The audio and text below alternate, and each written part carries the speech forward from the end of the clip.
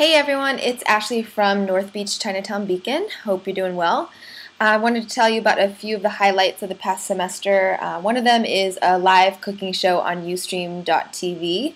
It's called Beacon Cooks, and the youth have been really enjoying making lots of different healthy recipes and videotaping it and being hosts and performing live in front of viewers who can chat and communicate as we're making these recipes. A lot of improvisation, a lot of working on their feet and working together. So it's been a pretty awesome way to get new youth interested in being a part of our digital media program, and also to get kids who are excited about cooking to kind of work together and collaborate with other youth from our after-school program.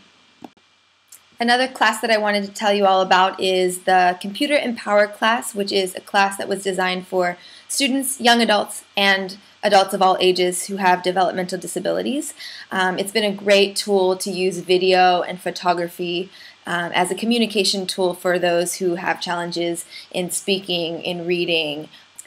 This footage that you've been watching here is from our shoot for our second music video of the semester with that class.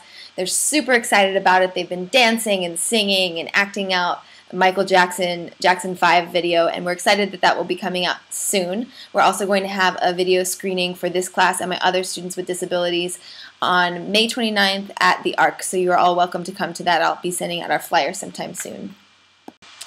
I would say that a continuing challenge that we've had with the program would be to have youth come on a consistent basis.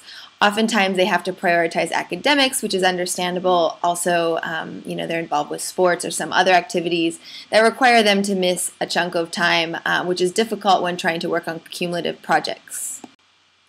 And for the future, I am looking forward to having a great summer camp.